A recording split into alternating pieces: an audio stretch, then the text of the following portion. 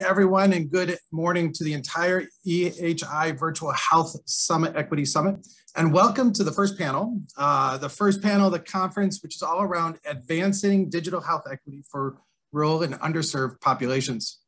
My name is Chad Dodd, Vice President for Product Management at Athena Health. And it's a tremendous pleasure to be here and also be joined by a great panel that is going to introduce themselves in just a few minutes.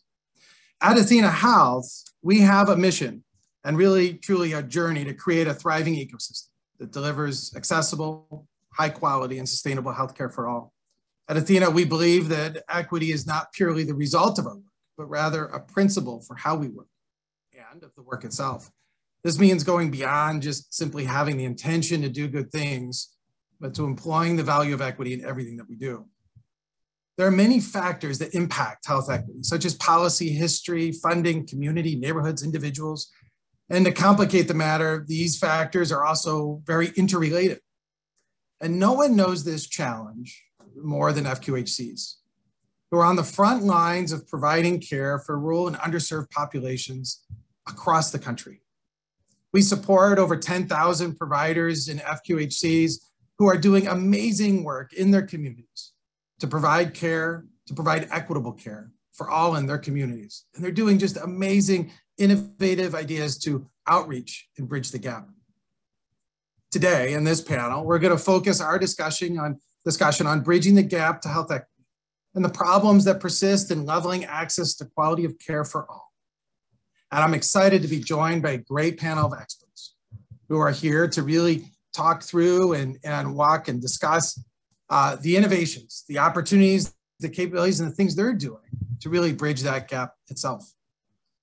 So I'm joined, let me introduce the panel, and then I'll let them speak and introduce themselves and their organizations, and then we'll dive into a few questions that we have and discussion topics, and then open it up to a discussion and questions from the audience themselves. But I'm excited to introduce Diego, who is the Chief Quality Officer at Borinquen Health in Miami, Florida, as well as I'm joined by Chris Grasso, who is the Associate Vice President for Informatics and Data Services at Fenway Health in Boston. And I'm joined by Jessica Jones, Quality and Value-Based Care Programs Director at North Country Health in New York. So to get started, Diego, do you want to introduce yourself and your organization and some of the exciting things that you have going on?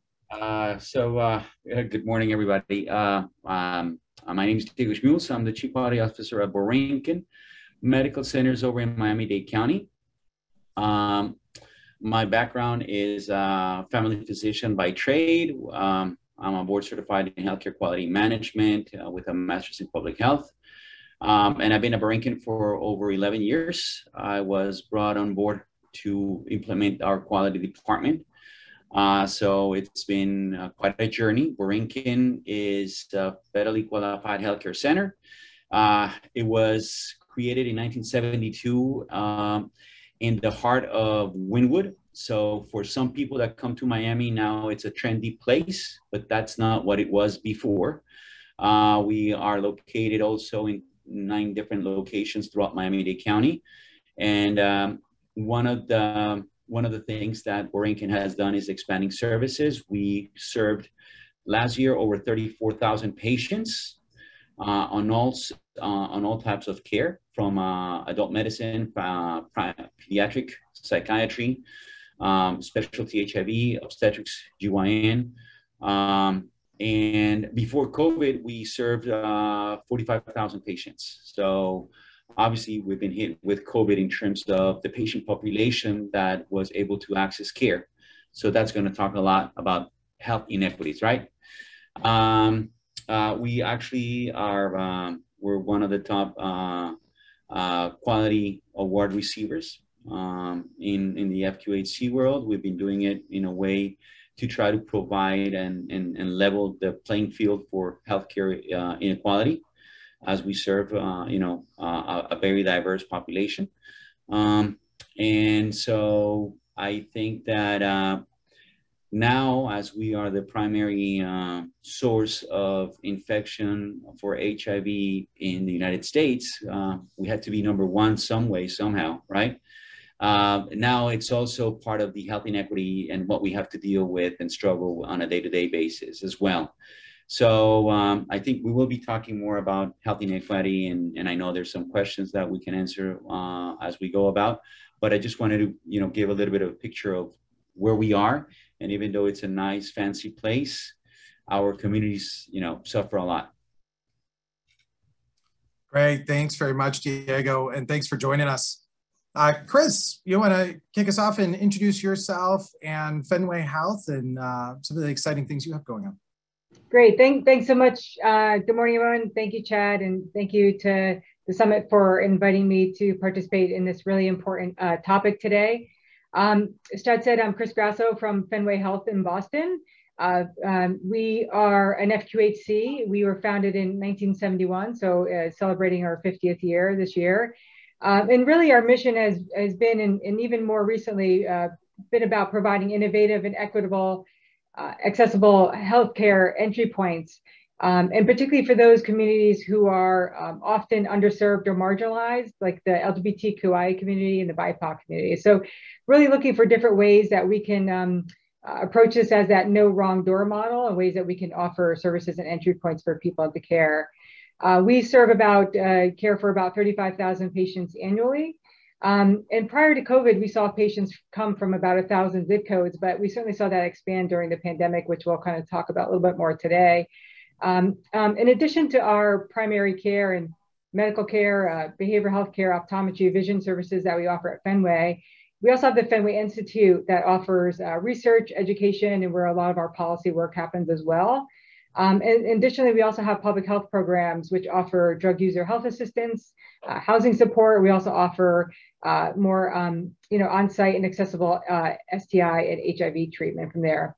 And Catherine, if you're able to flip to the next slide, one of the things I wanted to really kind of talk about, and we're going to get into more today, is really what we saw sort of happen as a result of the pandemic. And as I mentioned earlier, we saw patients really coming from probably about 1,000 zip codes prior to the pandemic. So we really serve patients from, all across New England. And because of the specialty care that we provide around LGBTQIA health, plus HIV, we saw patients travel from a far distance. But, once the pandemic hit and we saw a relaxing of the regulations and reimbursement parity, we started to sort of see this phenomenon happening where we started to see patients actually access our services from using telehealth from all over the country. And we've had patients come from about 40 states during that period of time. Some of these were patients who maybe lived in the area and moved somewhere else, but many of these were new patients. And the critical kind of point here is that really for the first time, I think for many people, they were able to access physicians who were trained, to provide culturally responsive care, who really understood their needs, who the patient didn't have to educate the provider on what their needs were. And so, this is where I think it's so important where, digital health and technology really can really make major strides and really provide access points for, many of these communities who are often underserved and marginalized. And with that, I'll turn it back over to you, Chad. Thanks so much. Thanks very much, Chris. And Jessica, you want to introduce yourself and North Country and some of the great things you guys are doing? Sure, welcome. So my name is Jessica Jones. I'm the Quality and Value-Based Programs Director at North Country Family Health Center. Just like Fenway, we're also celebrating our 50th year serving our community here in 2021, with the past decade as a federally qualified health center and NCQA recognized patient-centered medical home. We're a bit smaller than my colleagues here. We serve about 11,500 patients a year for family, medical, dental, and behavioral health services, including substance abuse treatment at our 4 community-based locations covering 2 counties in the very northern New York, almost to Canada region. We also have some school-based medical, dental, and behavioral health services in a few of our local districts, and then also some temporary school-based sites that provide dental services. We also operate a program called Healthcare for All, which connects individuals who are experiencing homelessness or housing instability with housing resources and ensures that they can engage in primary care services. We also have a pregnancy program that serves high-risk pregnant and parenting families to ensure that they have support, education, and assistance with basic needs so they can focus on their overall health and the health of their babies. Our health center also operates the two WIC programs in our main county and surrounding county as well. We have insurance enrollers, and during the pandemic, we certainly partnered with our community, public health and school districts, even some public housing facilities to offer COVID vaccinations, including in-home vaccination services and daily testing for our community. Being from a very rural area, a lot of our challenges surround transportation. We do have some local transportation providers, but they're experiencing difficulties in hiring just like many of us are, restrictions on how far they can travel. We do not have a countywide transportation system in our main county here. So we have adapted to purchase over the past year 3 vehicles that we're able to use to transport patients or bring services directly to them. We also have patients that have some data issues or device issues in terms of connecting via telehealth services. So we have made some adaptations to support patients by providing devices and data plans to be able to continue to connect them to primary care services. And, you know, being rural, we do have a lot of issues with connecting with specialist offices. We don't have a lot of specialists in our local area, so patients do need to travel quite a distance to get to them. And we've made some adaptations there. So, yeah. Great. Thanks, Jessica, and thanks so much for joining us here. So we have a tremendous panel with broad views and challenges that they have in their communities that they're working through to really bridge the gap of health equity. And we know that health equity occurs across a broad range of dimensions. It could be socioeconomic status, age, geography, language, gender, disability, citizenship, sexual identity, orientation. I wonder if each of you could highlight and talk a little bit about how does your organization look at healthcare inequalities, and how do you measure that, and how do you look at your success? I don't know, Diego, do you want to kick us off? All right, thank you for making me the first volunteer. So obviously, the way we look at healthcare inequities is a twofold. One, on a yearly basis, as an FQHC, we have to prepare our work plan, right? And as we look at our UDS data and we have to meet certain standards, we always look back at what held the patient population back in achieving certain goals and certain measures, right? From controlling blood pressure, from managing obesity, from managing, smoke cessation or substance use disorders. So we basically look at our core quality measures, and we look at social determinants of health, and we try to mix and match what could have happened to certain populations that we currently know that they're having, a higher gap in care. Our challenges will differ, and as I mentioned, in Miami, we have 10 different locations. Our challenges will differ from the Hispanic population, then from the Haitian-speaking population, right? We noticed that the cultural disadvantage on the Haitian-speaking population, it's high, it's big, there's a big gap. Most of them come with their children who speak English, so they won't tell you everything, right? And that decreases our ability to care for them properly. And then with Hispanics, obviously, it becomes, unfortunately, depending on what country they come from.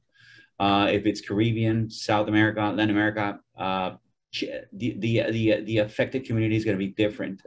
We have higher rates of HIV infection in MSM Hispanics that come from the islands in the Caribbean, as well as from the Haitian community, than any other community, right? So as we work on that work plan, and as we see at those health inequalities, what we try to measure, there's never a right or wrong answer. What we try to measure is what is their digital divide, what is their gap, because we provide telemedicine. And so our Black population has less access to Wi-Fi. So we know that we can try to get them into telemedicine. So we try to bring them into care. We know that with the Hispanics, we try to give them more face-to-face. They like the warm touch of a provider, right? So we try to measure in terms of, who accesses telemedicine, who has a higher incidence of cultural issues when it comes to diet. Our Black population suffer from more food deserts than the Hispanic population, right? The Hispanics tend to be capable of understanding and changing their food to address and manage nutritional issues, while our Black population, not only they suffer from more food deserts, but also their income is lower. And so they end up eating more McDonald's, more Taco Bell. And obviously that also affects their health. What are we trying? And so what we've been trying to do in addition to that is trying to do and perform activities that integrate the care. Because they have social economic status, they have low health literacy, and sometimes they don't have the time, they gotta work. We've been creating what we call shared medical appointments and virtual visits. And we have multiple providers providing that kind of care. So they get to see the nutritionist, they get to see a mental health counselor, and they get to see their PCP. And we try to address those components that can be discussed in that setting, and re-engage them in care on a regular basis. We've been able to provide nutritional visits, and that also has opened up the door in the white space, which is their home. So it also allows us to see social determinants of health. So you can see that sometimes you get to see that they're living in a small apartment with multiple people, right? That their kitchen is not the best equipped kitchen, that the refrigerator is packed with whole milk and not with things that can serve them better. So we've been trying to assess in summary, we're trying to assess those health inequalities based on the outcomes of those measures and the challenges that makes them not perform them. And we compare the populations that we serve, and that's how we've been trying to do so. Is there a magic data report that we can achieve? I don't think Chris, who works in data analysis, has found the magic wand either. But what we try to do is try to use the feedback, right? The surveys and their outcomes. And we've been able to trend out throughout the past years that we already know that our Haitians are more complicated than the Hispanics, and that our Latino-based population suffer more from immigration issues than others. So then that's another one that we indirectly measure, and we see what can happen. So that's what we've been trying to do, to try to come up with a plan to deliver healthcare inequalities. As Chris was mentioning, I think COVID helped us try to push for that management on a virtual space, but we still have a long way to go to find, proper measures on it. Great. Thanks very much, Diego. Chris or Jessica, anything to add or from your perspective? Sure. Yeah. And I think, similar to Diego, we are sort of approaching this from multiple different angles. I think you kind of can't look at this in one particular way. A couple of things that I'll highlight that the work that we're doing at Fenway is, sort of looking at our data, right, and more locally and sort of understanding what's happening with our patient population that we're caring for. And, oftentimes we get so consumed and worried about as healthcare providers, are we meeting our quality measures, for example, and we're sort of like, yay, we're 75% compliant, right? Or 60% compliant, yay, good for us. But what we're not doing is looking at those 25% or 30 or 40% of patients who are not compliant. Let's understand who these patients are.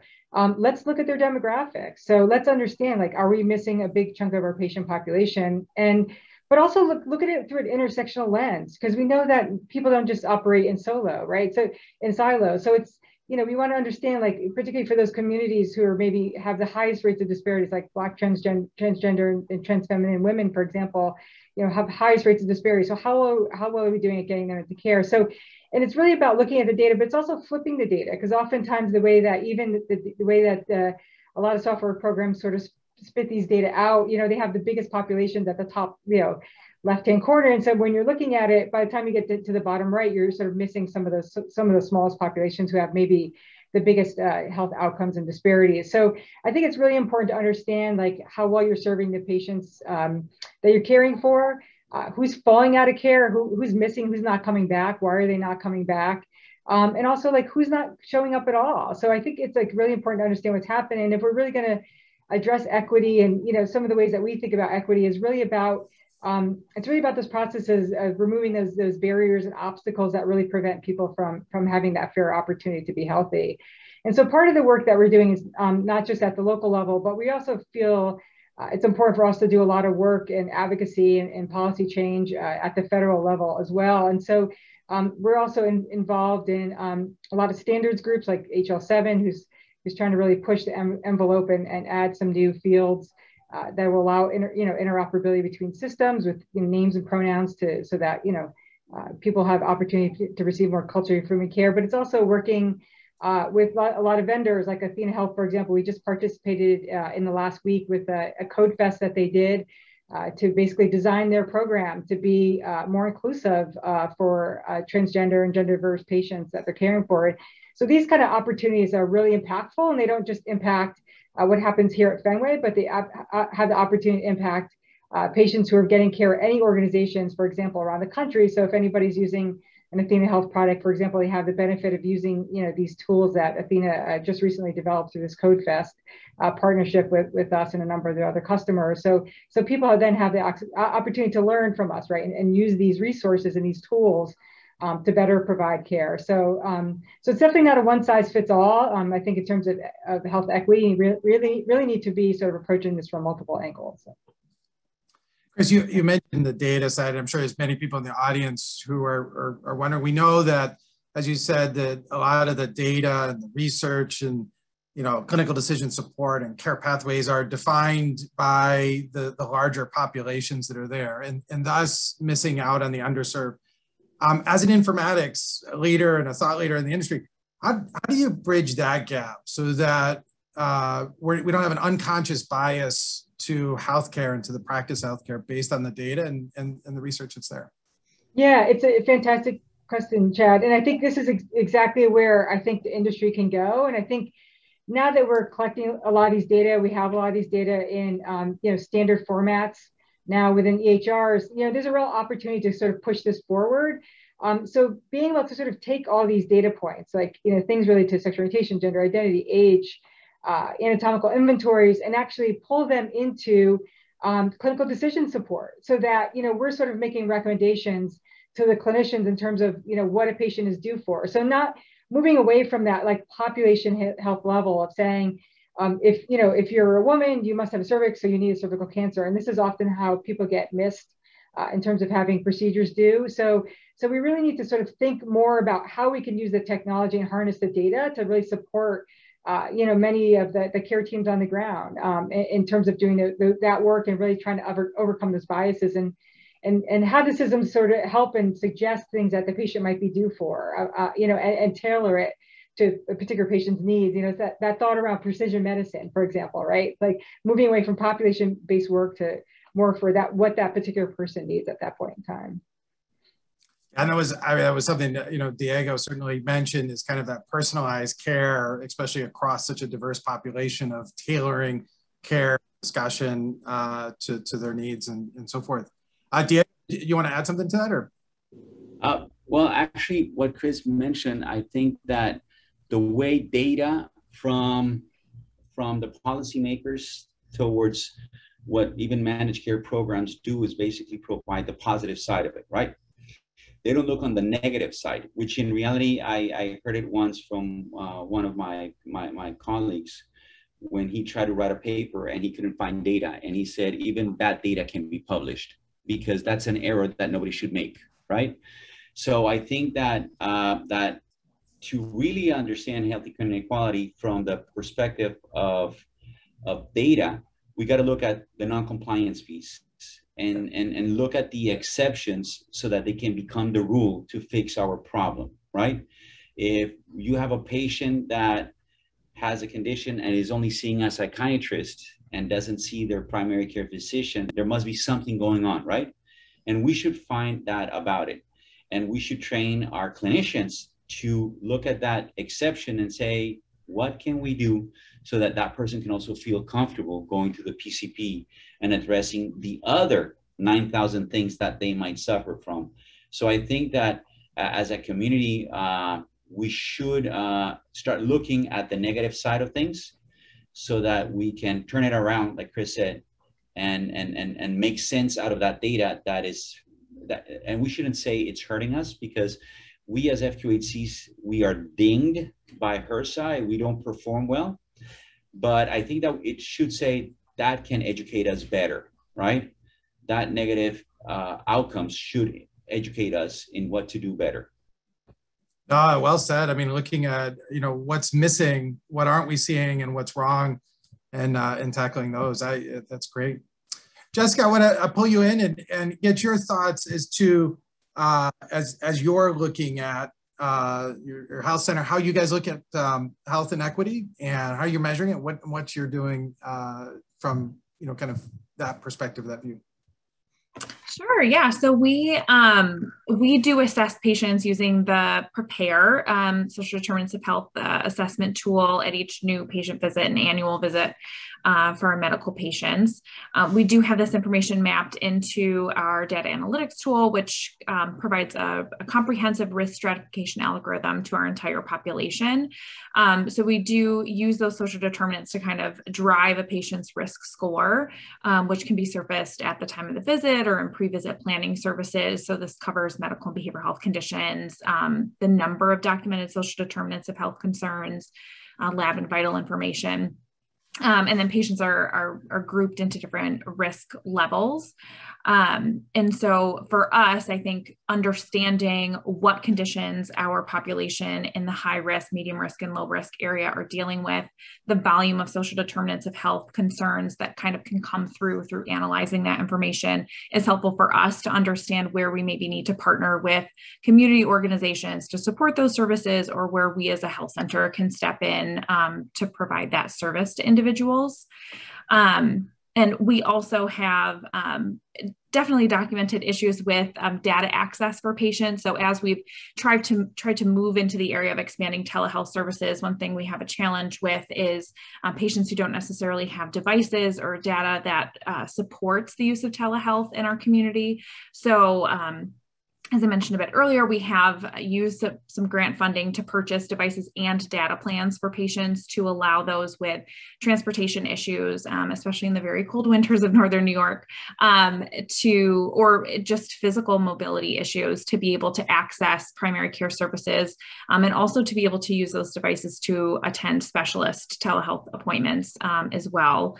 And then just in general, telehealth services with providers, it's difficult to recruit and retain providers in our community. So, for example, we have contracted with some psychiatrists where patients can come into our office and be able to see those providers. So for us, we're kind of looking at total population, but I would definitely agree with Chris and Diego about looking at the people that are not met. That's actually a project that we're working on right now with a public health intern, is to take a set of measures and really dig into the population that's not meeting that quality measure, and kind of flip it from, yay, you're doing a great job, and where can we do better, and how can we target that population very specifically? What kind of marketing, what kind of outreach? We've even thought about plotting those individuals on a map. So where are they physically located? Where's their home location? Is that a place where we could put an outreach clinic? Is that somewhere that our community health worker could go knock on a few doors in a neighborhood? Do we need to partner with community-based organizations? So I think that's definitely the direction that we're thinking about going as well. Jessica, I mean, that's great. And a lot of the things you're talking about is a combination of kind of the healthcare IT and the digital with kind of the human infrastructure element to be able to bridge that gap that's there. I know what Athena and Chris mentioned this is we've been embarking on a journey of providing technology to close those gaps in care. And, you know, we've done in some work around gender affirming care. And that was the Code Fest that Chris talked about. But I'm interested to hear, Jessica, from your perspective, how can healthcare IT, how can the digital world help bridge this gap? And how are you looking at some of the digital initiatives in conjunction with some of the outreach that you're doing, or what can digital do more to help bridge that gap? Yeah, I think the ability to text patients, not just for reminders or appointment, you know, hey, you're due for this service, but communicate with patients via text outside of kind of appointment scheduling would be very helpful. Again, we have patients who have phone devices that don't necessarily have minutes, but they can text all of the time. So that's something that being able to expand that service would be very helpful.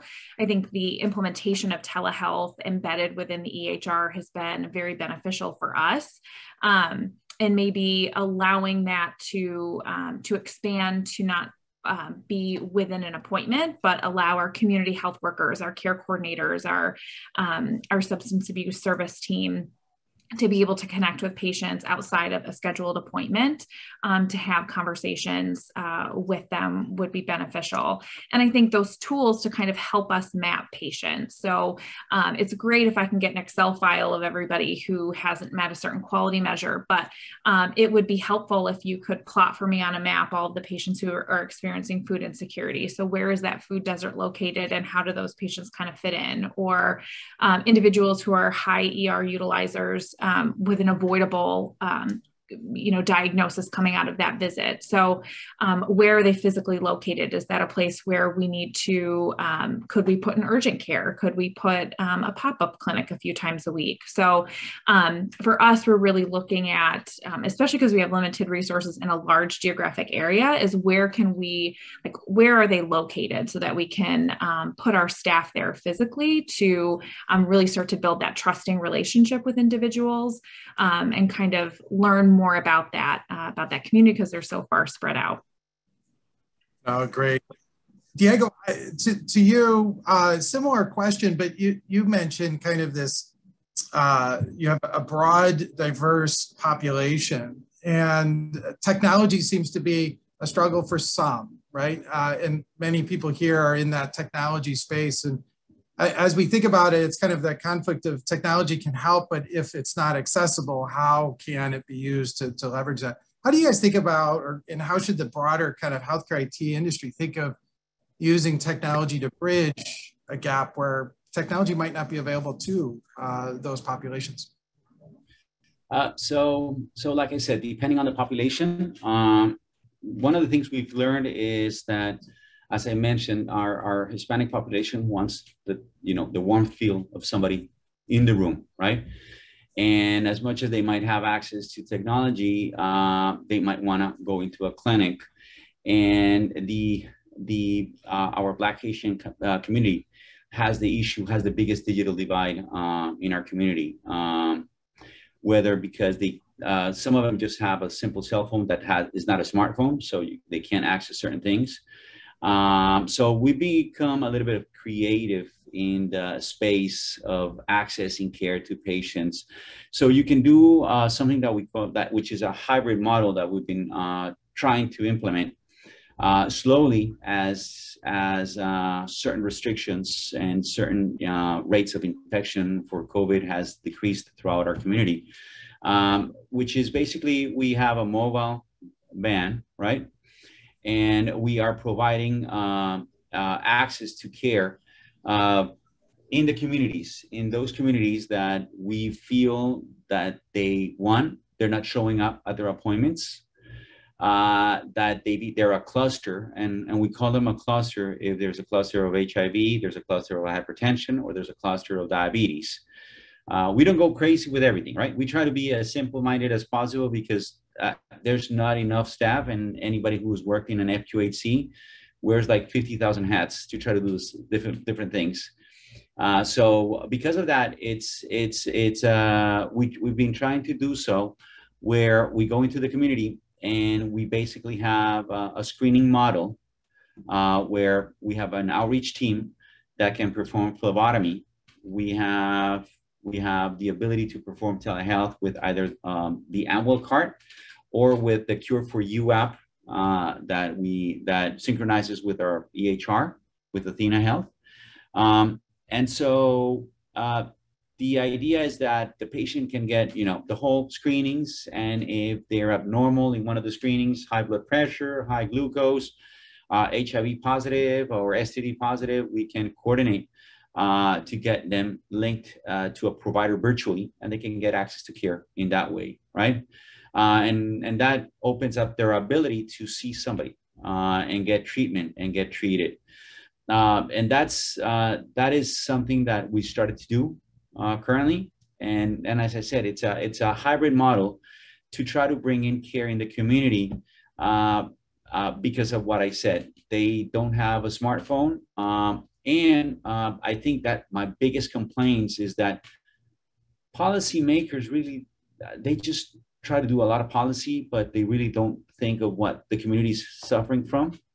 And so in Florida, we have managed care plans that are forcing people to do telemedicine with a virtual visit, meaning a face-to-face, FaceTime, video and audio, so you can bill for telemedicine. So that puts a lot of problems with patients who don't have smartphones, right?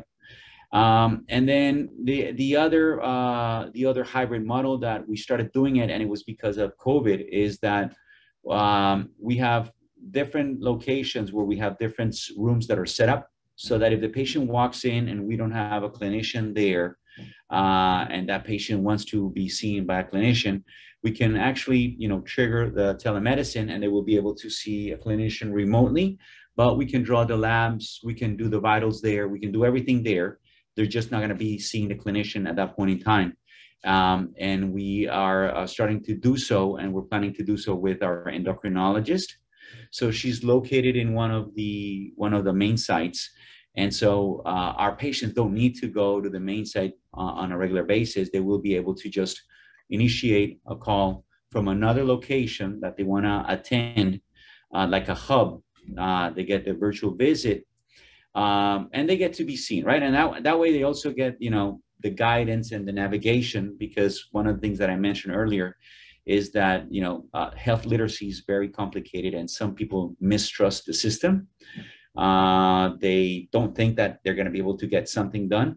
So if you get that kind of combination, currently we're able to minimize that gap that we see in Miami with our patients.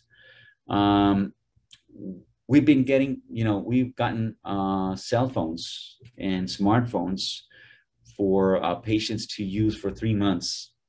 And if they come and control their blood pressure, they get a smartphone and they can walk away with it.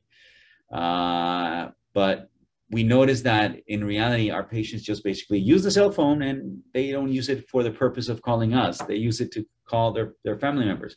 So because we can't manage that part, and that's something that it will take some time, I think that the way we're trying to minimize the impact on that gap that we have in Miami-Dade County has allowed us. And actually, one of the things that we are proud is that with COVID, we didn't do bad at our cancer screening rates for Borinquen. And our chronic disease management rates, kept pretty good, even though we had COVID, right? So it does seem to work. It's not the answer, but it does, support the impact. And it also lets the community know that, we're out there, we're here to help you, and, we can try, right? Oh, that's great. Great overview. I loved it. The combination of the technology, again, the infrastructure, the outreach, and really that personalized approach of meeting patients where they are. Chris, to you, interested, a couple of things that go along on kind of digital approach to solving some of the equitable problems. One is around some of the pain points or the access to technology, but there's another one around distrust of the technology that may be there. And just wanted to see if you've seen that or heard that, or as you've expanded your telehealth services around the country, and what other kind of technology approaches you're using to kind of bridge that gap in equity within your community. Yeah, I mean, I think it's always important to understand where people are coming from and just distrust of how their information is going to be used or if it's going to be safe and kept confidential. So I think it's important to really do a lot of messaging and educating your patients around, how the equipment can be used in a safe manner. We know that even, for example, if somebody has access to telehealth, they can't always do it, in their home. Like if they're not safe in their home, if they're experiencing intimate partner violence, for example, they may not be able to actually even do telehealth from their home. And so I think it's important to engage the communities. And one way which I've been, really wanting our organization to think about, and within our organization, how we could do more of this is actually engaging our patients in the process of selecting patient-facing software. Because oftentimes so many organizations, we'll go out and we'll look at a few products and we'll say like, wow, this is great. This has lots of bells and whistles. And then we roll it out and we find that it's not accessible for our patients. And so, I think it's an area that we as, healthcare organizations and as, software vendors can do is really to sort of get patients engaged in this process and say, hey, how does this work for you? Do you feel like it's really going to meet your needs? And I think, engaging the patients in the process is a key so that we're, making sure that we're not leaving anybody out or leaving anybody behind in that process. And I also think we think about healthcare literacy, but digital literacy is a big piece of this too, right? I mean, not everybody feels comfortable using technology. Some people, maybe only have, access to an iPhone or Android. And so whatever applications and, technology we put in place, it's important to have that accessible, right? So if you only have, telehealth is accessible through an app, that's going to be a problem for somebody, who maybe has a laptop, right? I oftentimes think about, my father who's in his 80s, he has a PC, but I don't think he's turned on in 3 years, but he uses an iPhone every day, right? So people sort of feel comfortable, right, using different technology. So whatever we use, I think it's important for us to make sure that that's really accessible for our patients and that it's a safe way for them to do that. Similarly, with my other co-presenters, we've put in kiosks at some of our locations so that patients don't necessarily have to come to one of our brick and mortar locations. They can actually just go to one of our other locations and access care that way. And so I think if anything, what, the pandemic has taught us is that, these traditional models of healthcare are no longer going to work, right? Showing up with a brick and mortar, we need something different. We really need to sort of think about how to really sort of move beyond that. And this is really what healthcare disruption is all about. And this is where I think FQHCs are really on the forefront of this. And we serve 30 million patients annually for 1,400 health centers all over the US and US territories. And, they really are incubators of these ideas. They really are people who are on the ground serving, patients who are in rural areas and maybe have access to broadband, or even people in urban areas who have, there could be even a challenge getting across, Boston or these big cities, right, to get to an appointment and what it costs to get there. So I really think that FQHCs really are in a great position to really sort of help kind of drive some of these technologies and really sort of move some of them forward. No, that's great. FQHCs truly are leading the way, and the examples that Jessica, Diego, Chris, that you've provided hopefully give the audience a broad view of different things that you can be doing. One just to add to it is we've seen some practices in rural areas use telehealth, not necessarily for patients, but use telehealth for translation services for communities in which the language is a barrier to providing care, and they can bridge that gap easily right there within their practice. So a multitude of ways of outreach and giving that personalized care, as you've mentioned. If we think about it, it's fall, we're starting to look forward into the upcoming years. FQHCs are always pushing forward in advancing technology in healthcare. Interested to hear kind of to make substantial progress forward, right? Not today, not in the immediate day, but as we think of like 10 years from now and really achieving equitable healthcare for all. In your opinion, and we'll start with you, Chris, what do you think needs to happen, right? And you know, across the community and within your organization and so forth. What do you think we should all work to do to really bridge that gap going forward?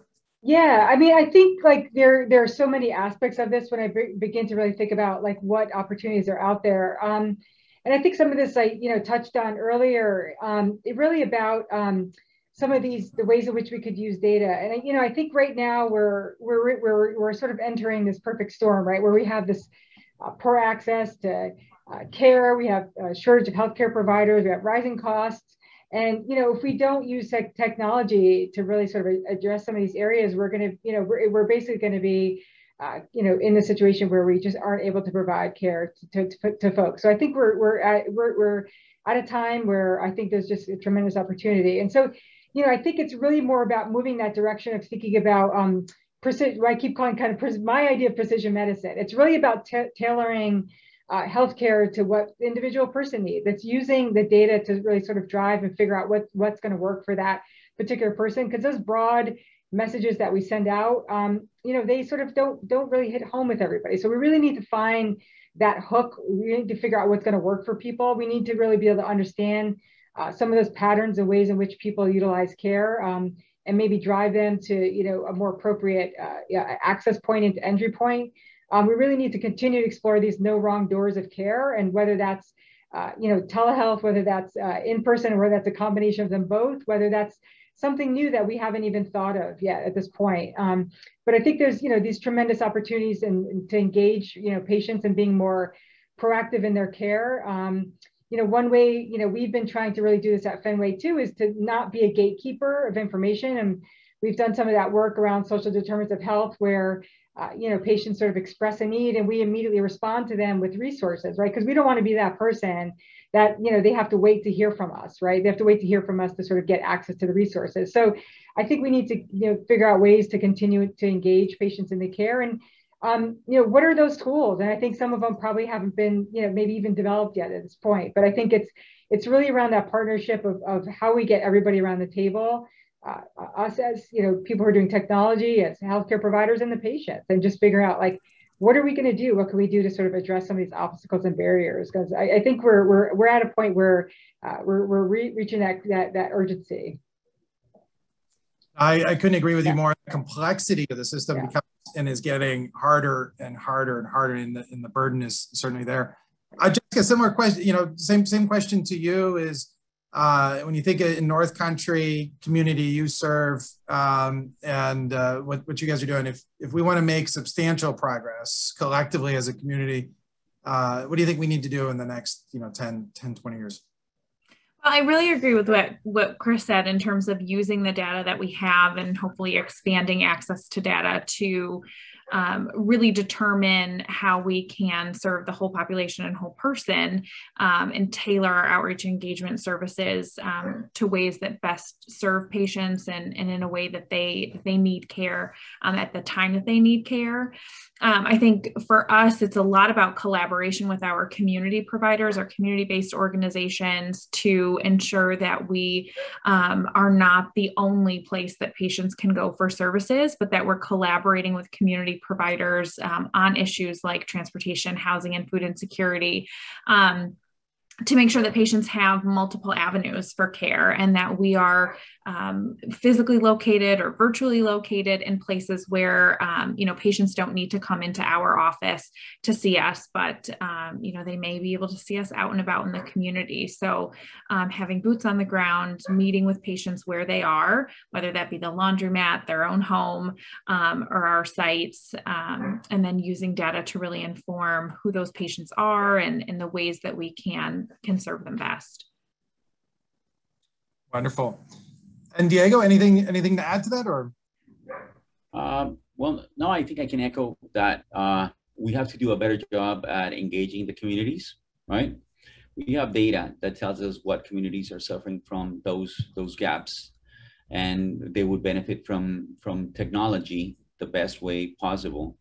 And so that's the key part of it, to try to also start empowering the communities. As a patient-centered medical home, we provide, scorecards across the different locations so that patients can see who's doing better at, right? Who does better at screening, at performing certain things. But we lack that component of educating them to understand that their community is suffering from a disparity, right? An inequity, that they are suffering from hypertension, from HIV. So that's something that we need to take into account if we wanna move technology to address the needs of the patient population, because that population is the one that lacks the capability of understanding data. They lack the ability to understand that, a cell phone, just like they use it for Facebook, can be used to contact a provider, right? And one of the coolest things I've seen that would help a lot in that health inequality is behavioral intervention. That there are already apps like Noom. There's this app Noom, and it's basically cognitive interventions where they push the patient to take certain actions based on reward, right? And I think that that is something that we should be able to try to work around when we develop apps and when we develop programs in the technology world, so that we can create that need to make changes in how they feed themselves, what they purchase, right? If you see those apps for games for kids, it tells the kid that if they make X amount of points, they will be rewarded with a better boogie or a better car or whatever it is, right?